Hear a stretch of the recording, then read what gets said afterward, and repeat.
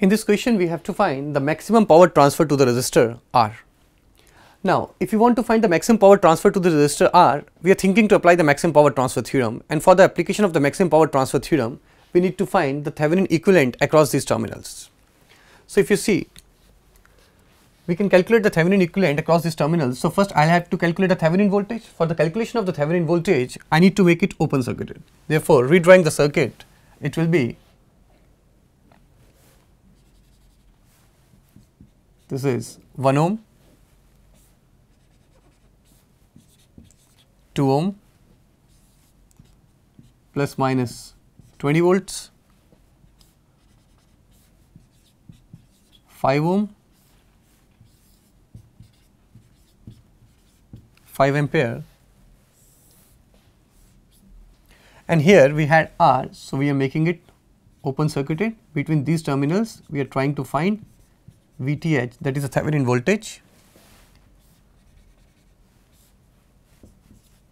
This is 10 ohm, and this is a current source of value 2 ampere, and here it is short circuited. So, this is the circuit that we have. We need to find VTH. So, now you see 5 ampere is flowing in this direction. As it is open circuit, it means the whole 5 was flowing from here. Therefore, the 5 ampere must be flowing from here. Now, applying KCL at this point, 5 was going in this direction, 2 is flowing in this direction. It means the rest of the 3 ampere is flowing in this direction. Now, assuming that some current I is flowing in this branch, therefore, here it must be 2 minus I, and this I and 3 add up and it will flow in this direction as 3 plus I. Now, this VTH will be the voltage drop across this and this. As you can see, current in this resistance is known, in this resistance is known, but the current here I is unknown. So, my task is to find the value of I first. So, let us do one thing, apply the KVL in this loop. So, you can see, if applying KVL in this loop, it will be negative because the current is flowing in this direction. So, the drop will be plus minus, for this the drop will be plus minus. Hence, if I am applying KVL in this loop, so it will be minus of 10 into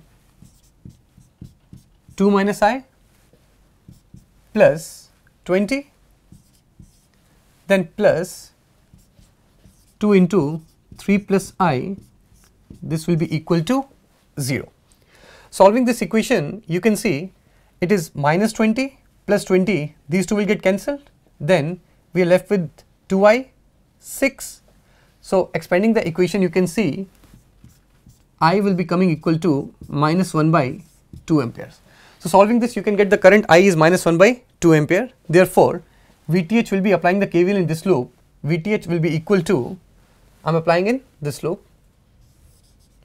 So, VTH, this will be equal to 5 into 3, 15, because the drop will be plus minus. Here also the current is downward, so drop is plus minus. Therefore, you can see VTH will be 15 plus 20 plus 2 multiplied by 3 plus I is 0.5. So, 3 minus 0.5 will be 2.5 plus 5 into 1, it will be 5 volts. Hence, solving this, you can see VTH, this is coming equal to 45 volts. It means we have calculated the Thevenin voltage, it is coming as 45 volt. Next, we have to calculate RTH.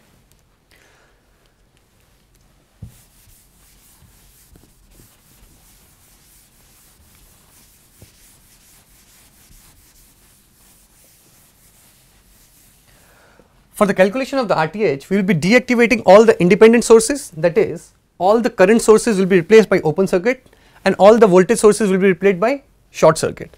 Therefore, for RTH, the circuit that we are getting is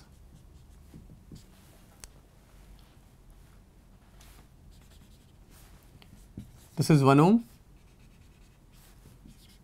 this is 2 ohm, 10 ohm. This 20 volt will be replaced by a short circuit. Then 2 ampere will be replaced by an open circuit. We have 5 ohm. Again this will be replaced by an open circuit, and here we had R, and from these terminals we are calculating RTH. Therefore, you can see, as this is open circuit, so this is not the part of the circuit, so you can see RTH will be 5 in series with parallel combination of 10 and 2, and then in series with 1. Therefore, we can write RTH, this will be equal to, from here, 1 plus 10 in parallel with 2 plus 5.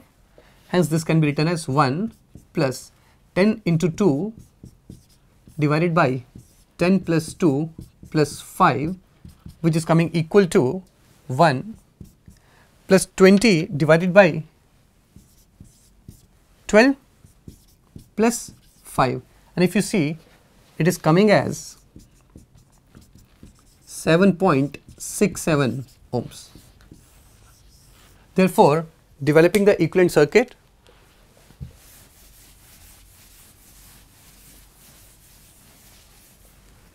so you can see the Thevenin equivalent between the terminals of R is coming as VTH, which we have calculated as 45 volts. This is RTH.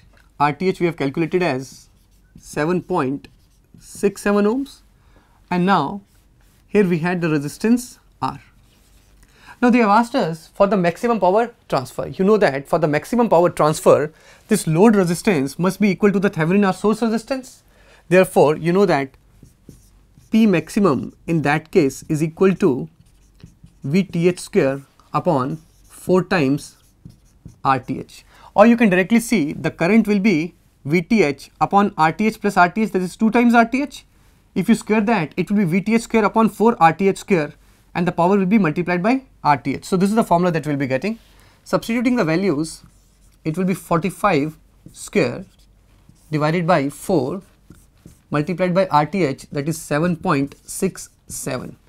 On solving this, you are getting power is equal to 66 watt. Hence, the maximum power that will get transferred will be 66 watt.